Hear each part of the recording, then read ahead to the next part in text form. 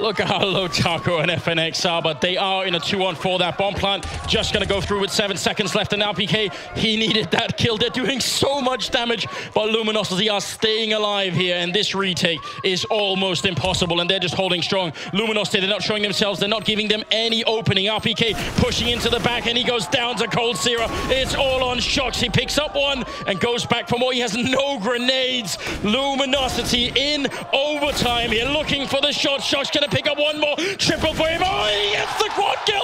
Are you kidding me, Shoxie? He gets every single one and keeps the dream alive. One of the maddest retakes I have ever seen.